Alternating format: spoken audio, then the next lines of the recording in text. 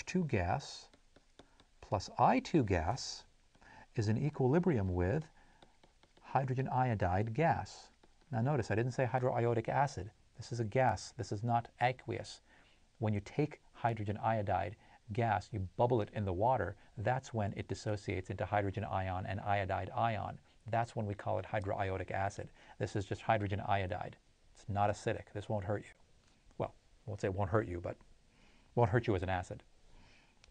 Okay, so now what happens when H2 gas is added?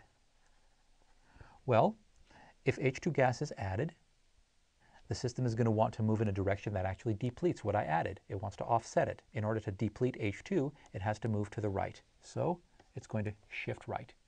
I'm going to use symbols here. Part B, what happens when I2 is removed? Well, if I remove I2, the system is going to want to offset it by producing more I2 that was there. So it's going to want to pull the reaction back this way. So it's going to shift to the left. It's going to produce more reactant. Yes, it'll also produce more of this, but the idea is to produce more of this. C, HI is removed. Well, if I remove hydrogen iodide, the system is going to want to offset by creating more hydrogen iodide. How do you create more iodide? You shift the reaction to the right. You don't do it. The system automatically shifts to the right. I'm sorry, I should be a little bit more precise. You're putting a stress on the system. The system is reacting by moving to the right to offset the stress that you put on it. Part D, argon is added. Argon gas. Well, argon is a noble gas. It is inert, so we add an inert gas. Well, if you're adding an inert gas, you're changing the total pressure of the system, but there's not really much that you can do. So in this particular case, nothing is going to happen. No change.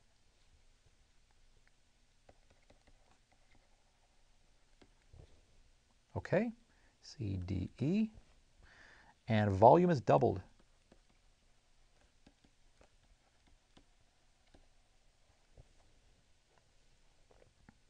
Well, if we double the volume, it's going to be the same, sort of the same as the argon gas, even though it's inert. Volume is doubled. That means the pressure is decreased, right? Volume is doubled.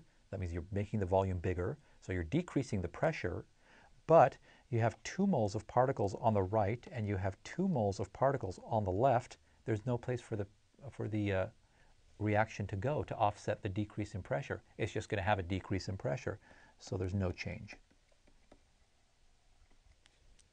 Okay. Now let's do F. Let's do a temperature increase. The temperature is increased.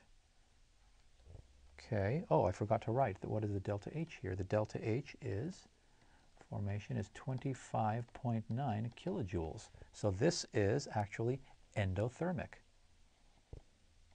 because we need to know what the delta H is in order to decide what happens when we make a change to temperature.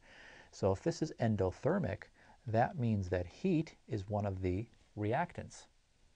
It is one of the things required to actually move the reaction. If temperature is increased, that means if I increase the concentration of heat, the system is going to want to offset by decreasing the concentration of heat that I put in. So it wants to reduce this. The only way to reduce this, the system must move in this direction. So it'll shift to the right. And there you have it.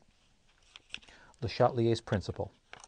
If you have a system at equilibrium and you do something to mess with that equilibrium by either changing the concentration of a reactant or product, by changing the pressure of the system, or by changing the temperature of the system is going to move in the direction, the reaction is going to move in the direction that offsets that change. It's that simple. Okay, thank you for joining us here at Educator.com, and thank you for joining us for Equilibrium in Chemistry. This concludes our discussion of equilibrium. Next time I see you, we'll be talking about acids and bases. Take good care. Bye.